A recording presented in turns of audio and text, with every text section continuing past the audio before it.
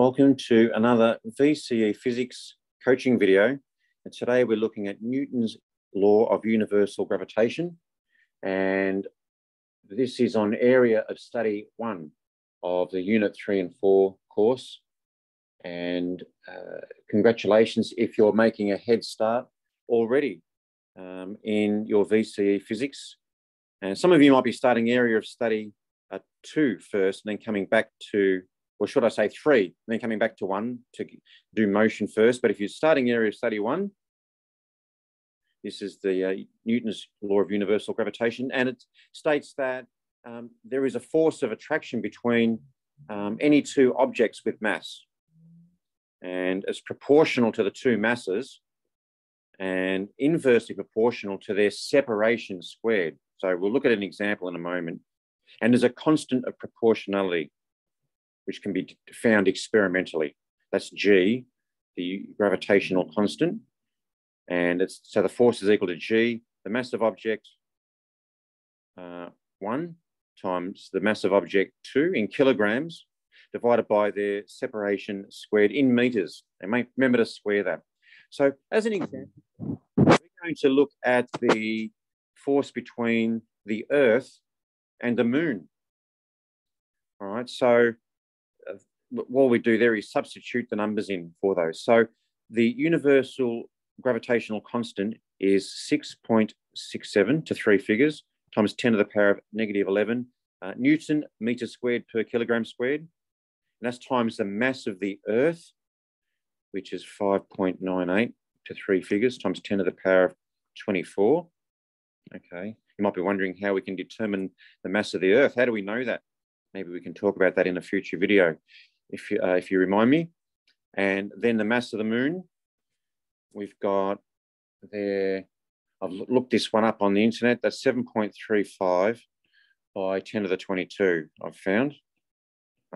These two figures for the mass of the Earth and the gravitational constant, they would appear on the VCE formula sheet that's issued with the exam.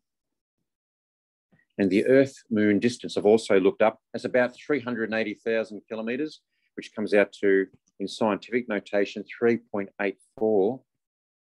I was getting by 10 to the 8 metres. And you've got to square that. Remember to square it. That's something students occasionally forget, apparently, according to examiners' reports.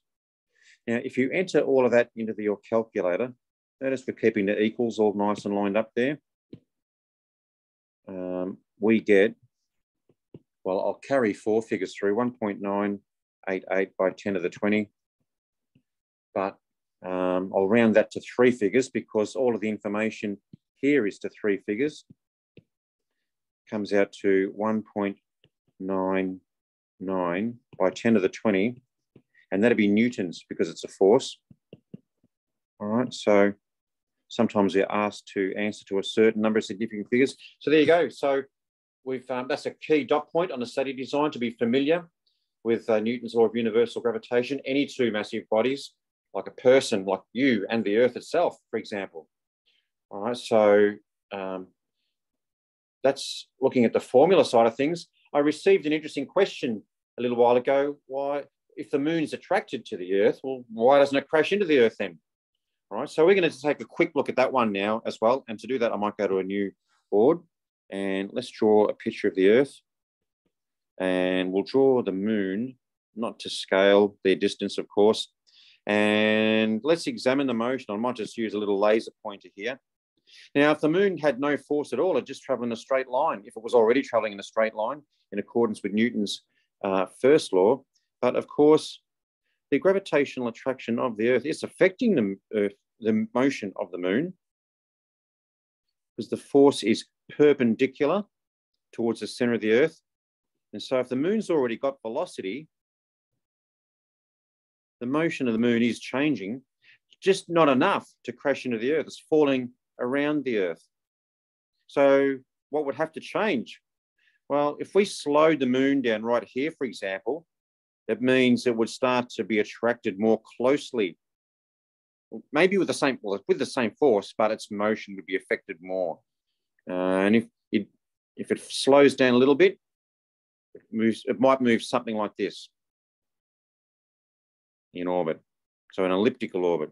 So it almost crashes into the Earth, but just falls around it at high speed and then is swung out to apogee, as they call it, and then speeds up around a perigee as it gets close to the Earth. If we slowed it down even more, eventually, yes, it would crash into the Earth. It would swing right around and maybe splash down, hopefully.